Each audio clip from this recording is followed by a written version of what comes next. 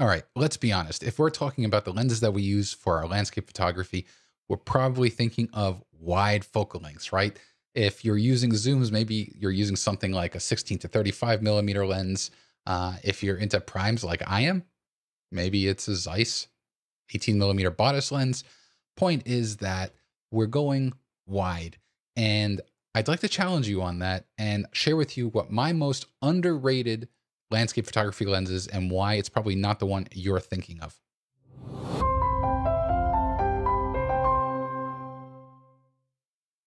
What's going on, everyone? It's Brian Matiash. I want to welcome you to this video. And before we dive in, I'd love to ask for you to make sure to hit that subscribe button and the bell notification icon just to make sure that you know when new videos and live shows drop. Now, there's absolutely nothing wrong with using wide lenses. I use wide lenses all the time, but something happened over the past few years, well, before the coronavirus happened, when we were able to go shooting more regularly, I found myself kind of plateauing with wide angle lenses. Now, I love wide lenses. I've used them all the time, but there was something where I felt like I was being held back. And I went into my lens cabinet and I found a lens that had been sitting there admittedly for far too long. It's a lens that I never thought I would actually enjoy. And it's this guy right here. It's another Batis lens. It's the 135 millimeter f2.8. And 135 millimeters is a very long focal length. It's not one I think that you typically associate with landscape photography. Maybe, if you're talking about getting something far in the distance, like a mountain landscape, that kind of thing, you're going to use longer focal lengths. Maybe with a zoom lens, you're probably going to use a 70 to 200 millimeter lens or 100 to 400. Or in this case here, I use this 135 millimeter Batis. And the thing is, I'm not just using the 135 millimeter focal length to get my subjects that are far away, like a mountain or something like that. I'm actually using the 135 millimeter Batis lens to kind of recreate wide angle shots. I'm going to show you what I mean by that in a minute, but I think it's something that, is worth considering. One, to kind of break yourself out of a slump or a funk. A lot of times what I would do is go into Lightroom and filter by the lenses that I've been using to see how many photos I've been using with one lens over another. And it's quite clear and probably unsurprising that a lot of my photos were either with my Batis 18 millimeter ultra wide or the 16 to 35 millimeter zoom when I had that on. Now, before we jump into Lightroom to look at some photos that I took with the 135 millimeter Batis lens, I just want to share a few reasons why I do love this lens in particular, speaking from a landscape photography perspective, why I think you would love it too. Now, this is not a sponsored post. I wasn't paid a penny to create this video. I just love these lenses and I am a ZEISS lens ambassador. So let's jump over to the desktop over here. And the first thing is weather sealing. So the ZEISS Batis lenses on the back over here, there's, you can't really see it, but there is a thin blue rubber gasket. It's almost like ZEISS blue, which I think is pretty sweet. But anytime you have a lens like that and you notice a rubber gasket around the lens mount, that's like water and dust sealing protection, which is fantastic. It's one of those things where I've been out photographing where my lenses were completely soaked, my Batis lenses and my camera, giving credit to Sony, didn't even think twice about it. So we're coming a long way. A lot of manufacturers these days are taking these things seriously, which is great to see. So having that, again, speaking from a landscape photography perspective, this is my kind of scene. And this is often, well, maybe not having water on the front of the lens element, but having water all around the outer housing, having protection from that is really important. The other thing that's really nice is having this little LED display or an OLED display, and you can see it. It's right over here. It's not on when you connect it or mount it to a camera and turn the camera on. That display goes live. But the really nice thing about it is that it gives you some really helpful information, like whatever the focal distance is, but it also gives you kind of a depth of field, which you could see over here, a depth of field scale. So that really helps a lot. And so as you can imagine, those are two really important features for someone who does a lot of landscape and nature and outdoor photography to have. Now, as far as saying specifically, you need to use this Batis 135 millimeter lens. No, I'm not saying that at all. For me, it's just one of those lenses I never thought I would come to love with my landscape application. Usually, again, I'm in a 1635 or an 18 millimeter focal length. So to go to the complete opposite end and use something that's so much longer of reach, I never thought it would be something that I would care about or would enjoy, but I've really loved it. And so now I want to show you some photos that I've taken with the ZEISS Batis 135mm lens. Just to start off, you would think that a photo like this one, obviously, you know, this is an isolated photo. It's like a grass reed against some red rock in southern Utah.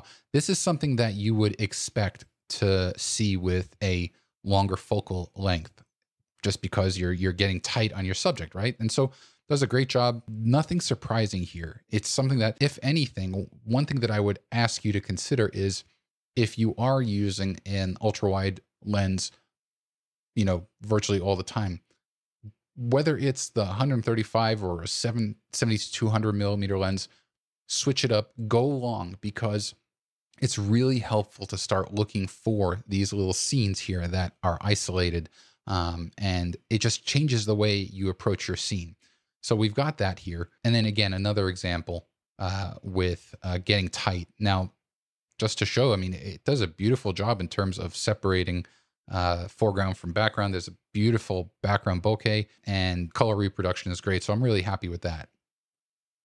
This is something that also would be more typical with a longer focal length, where this was at Arches National Park. And the thing is that I was at a distance, as you can tell. We were parked a little bit further away. We were heading towards this direction, but I really liked the way the clouds were moving.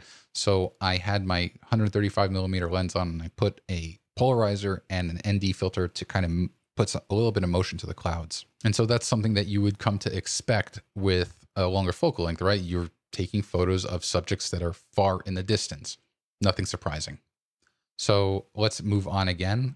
Let's go back to the grid here. And then again, tighter shots, getting detail, repeating patterns. This is, again, this was at Zion National Park.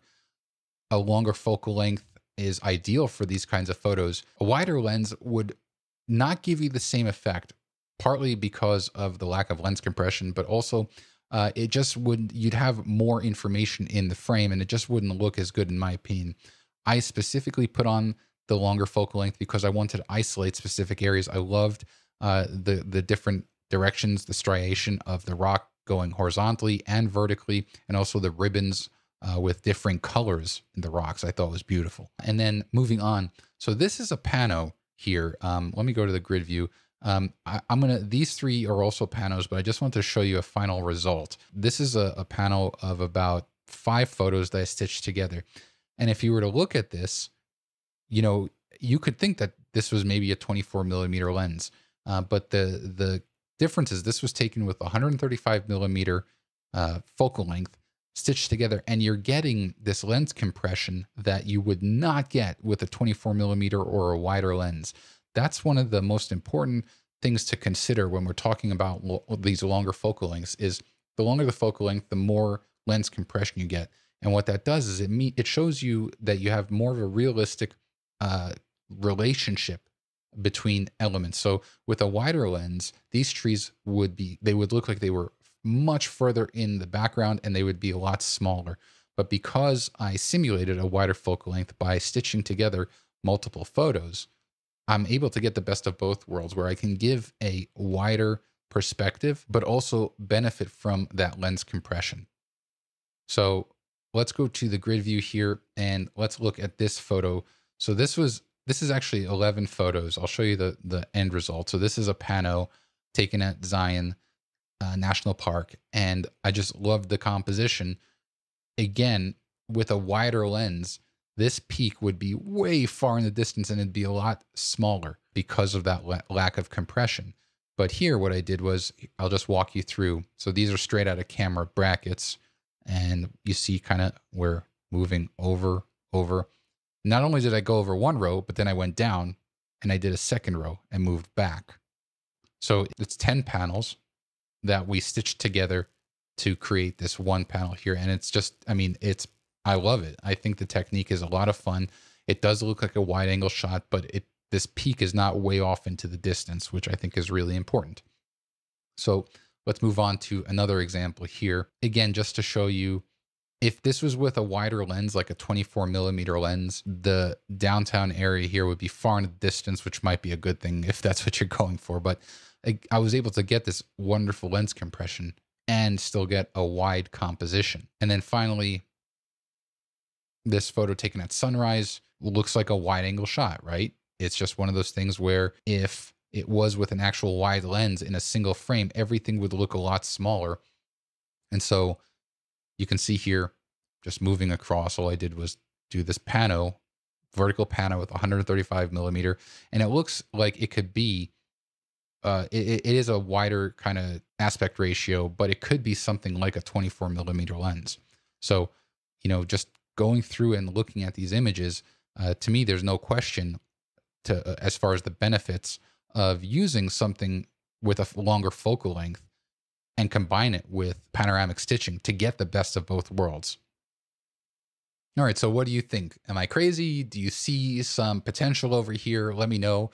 I'm actually going to create a video soon when it's not 12 degrees outside, where I take my camera and my Batis 135mm lens and align a pano shot, and then we're going to come back and stitch it together.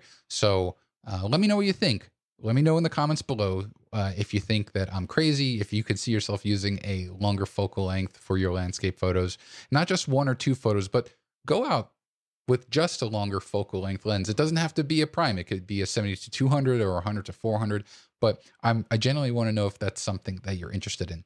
All right, that does it for this video. If you liked it, please hit a thumbs up and be sure to subscribe and click that bell icon to get notified for all future videos and live shows. Thanks a lot, everyone.